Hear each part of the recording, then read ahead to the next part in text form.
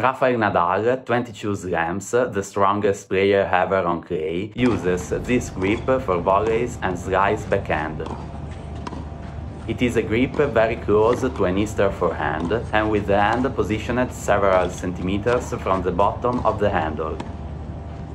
Nadal is not a legend despite this grip, because he is constantly one of the best players in terms of points won at the net, with a percentage of around 72%, therefore higher than the circuit average of around 65%. If you have ever taken a tennis lesson, you will have heard the recommendation several times to hold the grip continental for volleys and at the bottom of the handle. Nadal's is a grip that most coaches in the world consider to be wrong, and yet with it he is among the world's highest performing players in that fundamental. What can this tell us? That grip is functional to his game, and that at the moment there is no single technique that the performance model defines as optimal, but there are several that lead to excellent results.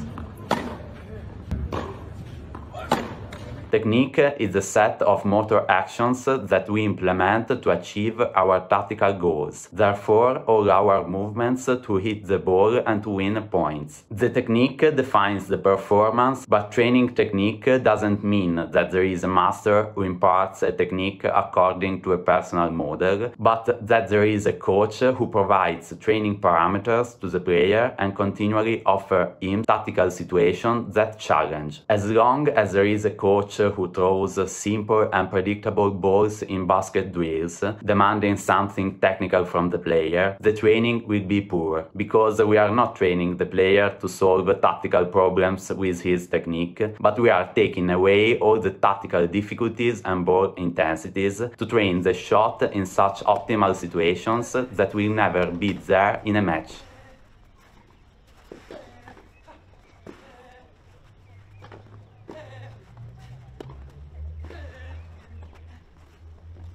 The capable coach is the one who continuously stimulates difficult and challenging tactical situations for the player, training his ability to organize a technique in relation to an always different stimulus. In that case, we are really training the technique, and the training will be truly effective and efficient. Another interesting element that Nadal's grip highlights is that in volleys or in slice backhand, the tactical aim is hardly speed, but control of the direction of the shot and of the height of the ball, especially in modern tennis, where volleys in most cases are the finalization of a point that has already been largely constructed, and it is often enough to direct and keep the ball low. This is also true in doubles. Directions and low balls are the main elements to define a volley as good, and especially in doubles, the speed of the game and the unpredictability of the situations highlights even more that the best players are the ones trained to use their technique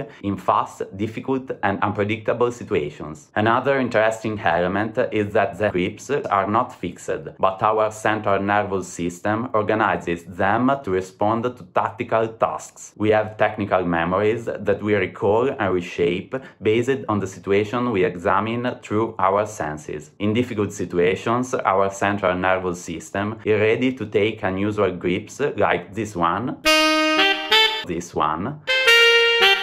or this one.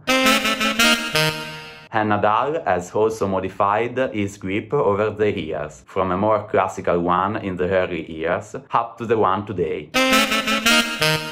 How to train volleys? Definitely not like this, or this, or this. Here we go, come on, come on, come on, down, down, down, down. Come on, sprinter's position. Come on, like Rafa, head down.